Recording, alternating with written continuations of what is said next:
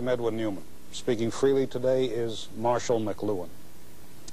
I'm sure it's not necessary to offer any clues to who Marshall McLuhan is.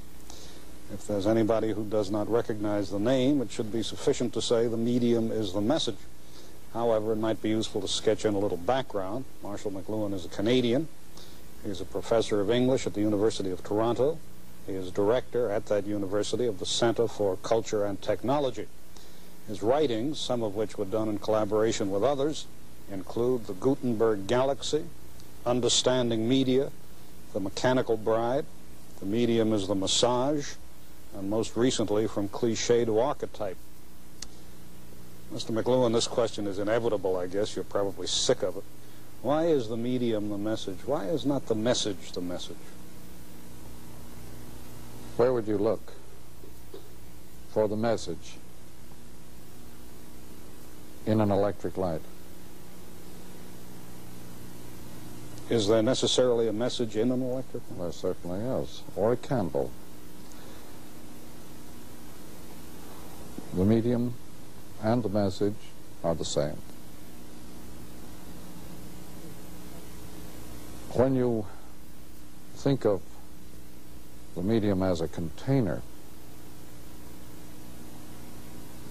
you are thinking in visual terms.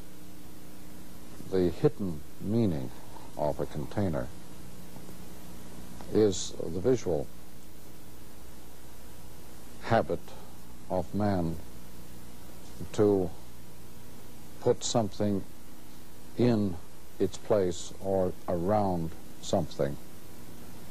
The visual man has very much an inclination to make things contain things.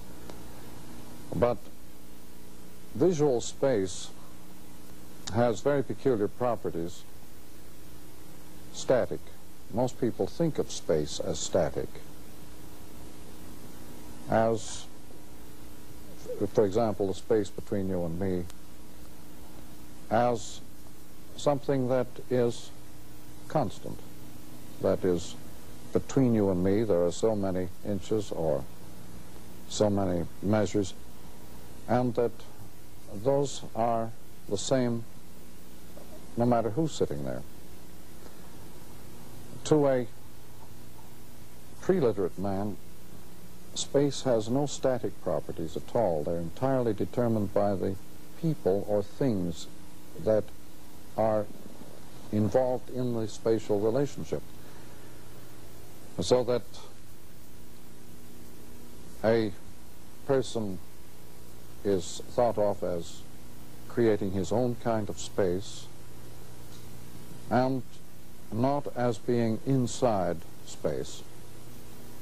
The pre-literate man, the man who lives more by ear than by eye, does not think of himself as being in space at all.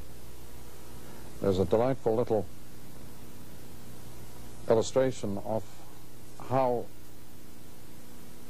pre-literate people, children, feel space. A child on his first airplane flight said, as they took off and climbed higher and higher, he said, "Daddy, when do we start to get smaller?"